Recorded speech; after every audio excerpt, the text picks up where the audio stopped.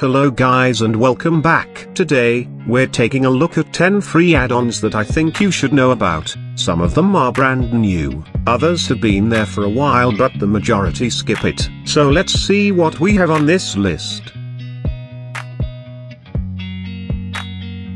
At number 1, we have the Differential Growth add-on, a generative algorithm inspired by the growth process in life organisms. This tool available on GitHub for free, and you can visit the page to see it and read all about the settings. Once there, you can as usual, get the zip file and run it in Blender normally. It's also explained how to set it up here if you're new in Blender, and the limit of this is your imagination, so have fun with it.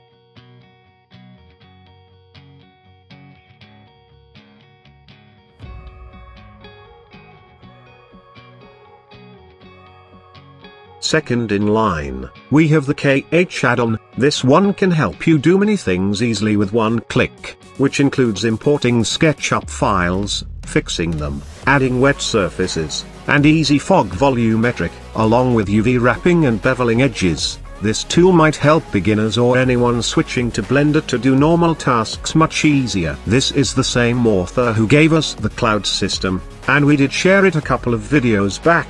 So check it out if you're interested.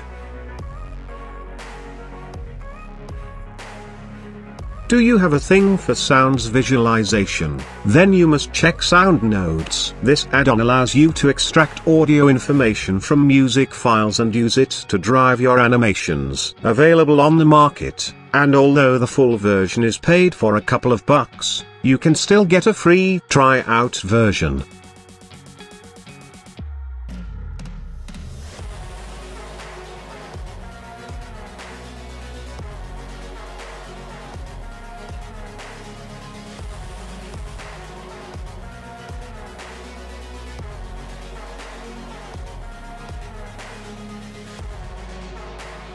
At number 4 we have a basic one, Blend That, an add-on to mix surfaces together. I came across it a week ago, and it looks nice. Credits to the author for sure, and you can get it on ArtStation for free. So give it a try if you want. It might come in handy.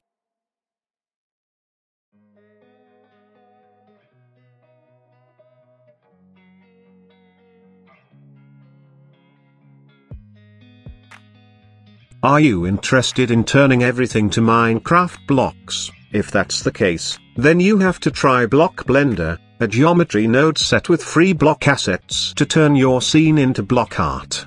You can see all about it on the author's page on Gumroad. There is also a full explanation on his channel, so you can see the full process.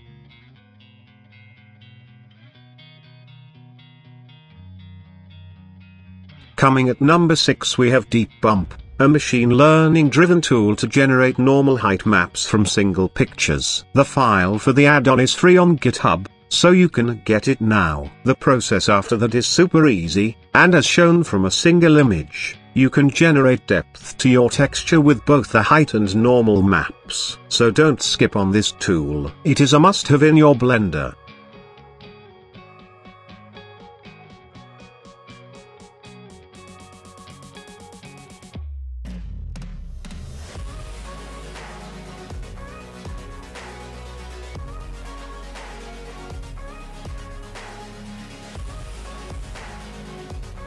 At number 7 we have the PBR Materials using AI. This tool works as a bridge between the Dream Textures add-on and DeepBump, and that allows you to generate PBR materials using AI at the spot. Now not gonna lie, the installation for this one is a bit confusing for some, so check the author channel for the steps or read about it on the page, cause you need to have both Dream Textures and DeepBumps. This tool is a bit similar to the Materialize app, but this one is all inside Blender. The links needed are down in the description box, so check it out.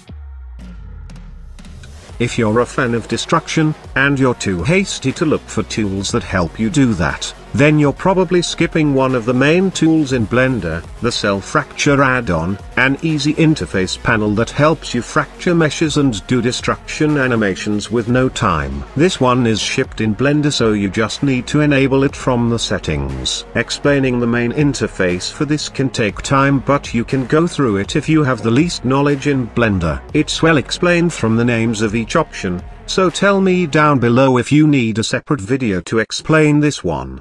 At number 9 we have the Action Recorder add-on, a tool to simplify complex repetitive tasks in your work process, and you can get it from GitHub for free. This one has gone through many updates. However, it's been out of date for some time, so you might have a problem running it on the latest version. I did try it on the 3.3 version and it works fine, so just to keep this in mind. A fine tool for us architects if you ask me, since quite a portion of our work is repetitive. Finally, we have the Rigged Camera add-on. This one is also shipped with the program, and can help you expand the camera options in your Blender, adding to it some cool rigged dolly camera which can produce nice images for beginners. And we did make a full tutorial on this, so check it out if needed. That's it guys, like the video if you're still here, and leave me your thoughts and comments down below, and as always, stay sharp, goodbye.